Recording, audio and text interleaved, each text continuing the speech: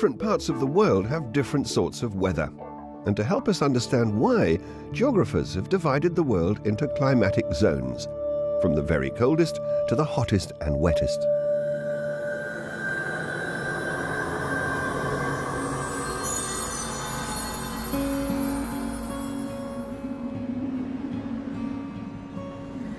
If you're going to come here, you'll need to wrap up really warm.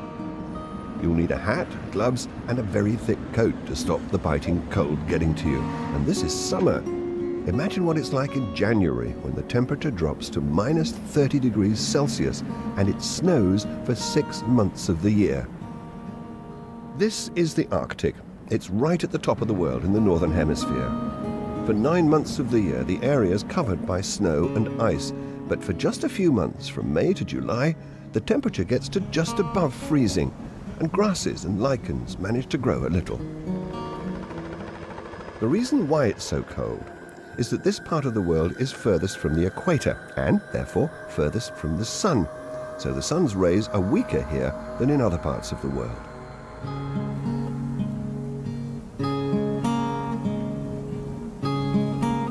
The few tourists around here come to see the polar bears. Watching the polar bears is a tricky business. Going out on your own on foot is definitely not a good idea. Some people take a helicopter ride and look at them from the air. The cheap alternative is the bear buggy.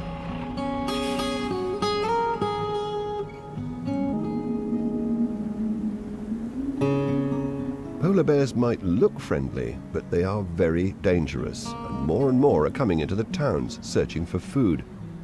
They're doing it because their natural home, the ice cap, is shrinking. The Earth is getting warmer, and polar bears can't find as much to eat as they used to.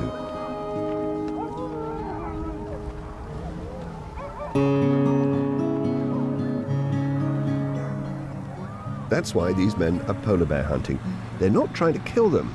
They're catching them, and when the bear is pretty heavily drugged, looking at them and fitting a transmitter so they can keep track of the bears. They want to know a lot more about polar bears so they can help them survive in the future.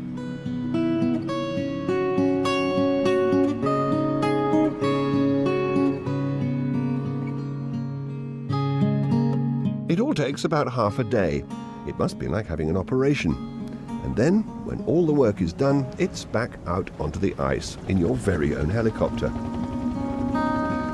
With nothing more than a sore head, hopefully.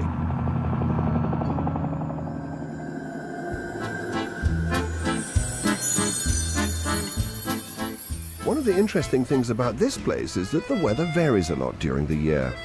This is May, and it's a lovely warm morning. There are people swimming in the lake. The summer temperatures can be as high as 28 degrees Celsius. People come to the lake in the spring and summer to cycle or just walk on the mountain paths and trails. Shorts and short-sleeved shirts are all they need, and plenty of water. It's pretty warm.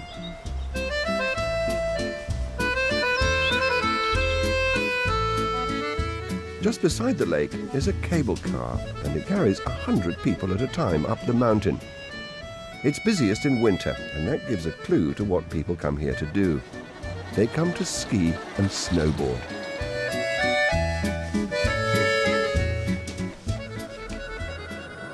This area is known as the Alps. The high mountain range is a part of Europe that stretches from Slovenia in the east to France in the west.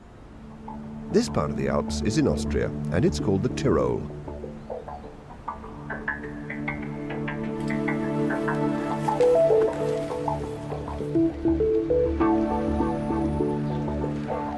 The whole of the area is geared up for the weeks between Christmas and Easter, when the pistes are full of skiing families.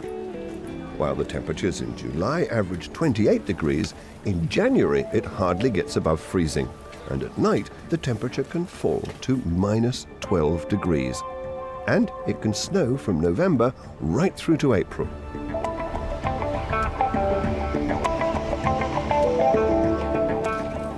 You have to dress up really warm to cope with temperatures like this.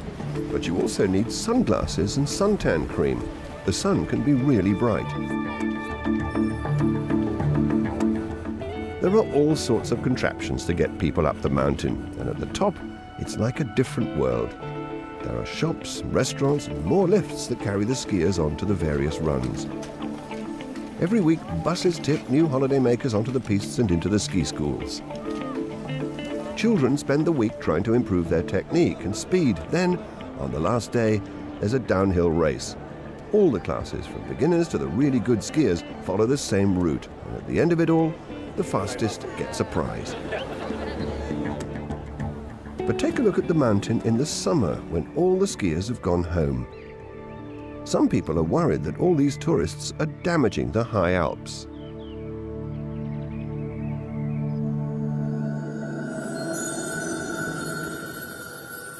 This is Fraser Island in southeast Australia. It's the largest sand island in the world. It's south of the equator. It's in the southern hemisphere, so it has summer when we have winter. And when Fraser Island is warm, it's cold in Britain. In January, the temperature can be as high as 32 degrees Celsius. And even in July, it averages 15 degrees. Fraser Island gets its fair share of rainfall too. The average in July is 120 millimeters, but even in January, in the summer, rainfall averages 110 millimeters. The climate on the island is like the climate in the Mediterranean in countries like Italy, Greece and Spain. It's easy to see why tourists come to Fraser Island. The sand and the lovely sea make it a perfect place for a beach holiday. But the explosion in numbers of tourists has made life difficult for the wildlife on the island, and especially the dingoes, Fraser Island's very own wild dogs. In the past, the dingoes got along with the indigenous peoples of the island, and to an extent, they still do. We traditionally carry on our relationship with the dingo right through to this day and age.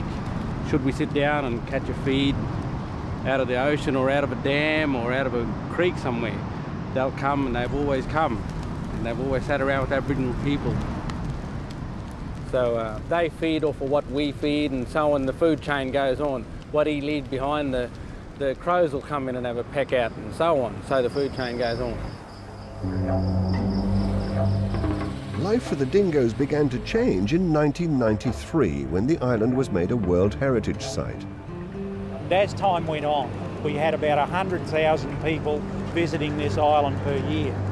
And the pressure from those people today has increased to almost 400,000 people.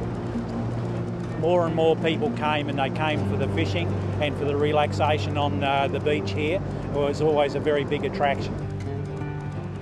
The dingoes feel threatened because there are so many more people about these days. But there's also lots more food around, so dingo numbers have grown too. It all means lots of pressure on the wildlife. And in the last few years, some of the dogs have turned nasty. Wild dogs have attacked tourists, and on one occasion killed a child. It's an awful reminder that there's a constant struggle to balance the needs of the island's wildlife and tourists.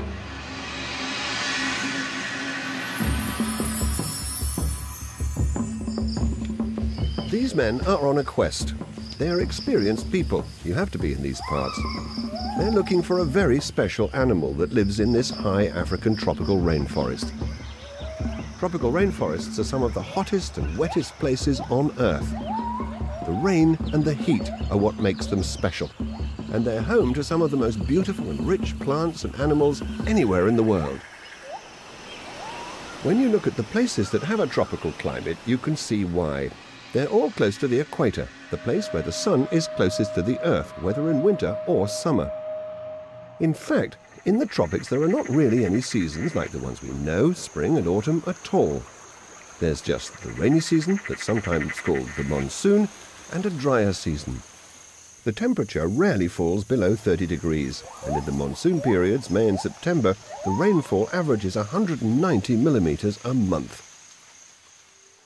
This rainforest is in Uganda in Central Africa. It's called the Bwindi Impenetrable Park, and you can see why. It's hard work just hacking your way through the undergrowth.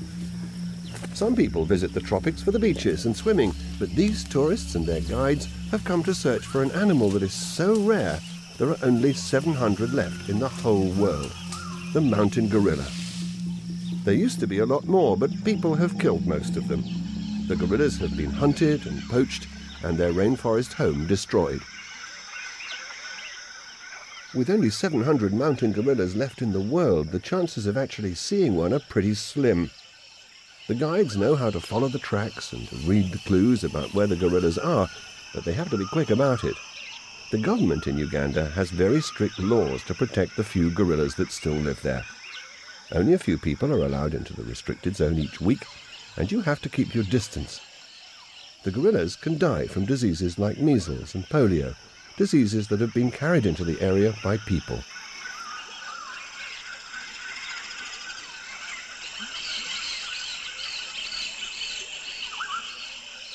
But the group of tourists have been lucky. They've come across this family. But they can't watch for more than a few minutes.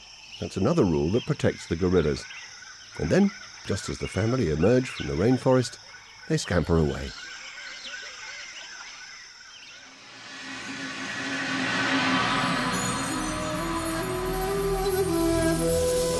It's 2 o'clock in the morning. These people are on a trek. They want to arrive at their destination before dawn breaks, so they've set out with torches at midnight to climb to the top of the mountain. It's worth all the hard work just to see this fantastic view, but they have to leave before the sun gets too hot. They're in a desert. This is the summit of Mount Sinai, the highest point in the Sinai Peninsula in Egypt. It's a very sacred place. It's the place where, according to the Bible, Moses received the 10 Commandments from God. We think of deserts as hot places, but even in deserts, the nighttime temperatures can be low. Tonight, it was only 5 degrees Celsius, but by the middle of the afternoon, it will have soared to 33 degrees.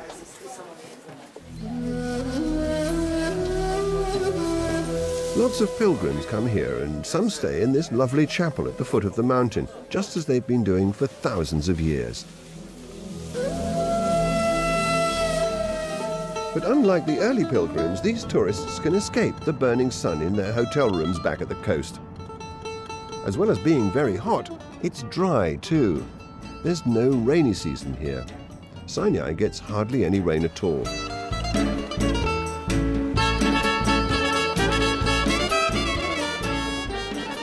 Luckily for these people, Mount Sinai is near the sea, the Red Sea, and there it's cooler. More and more tourists are flocking to the Red Sea. The water's warm and there's lots of fish to look at. And if you don't like the idea of swimming with them, you can watch them through the portholes of a submarine, just like this one.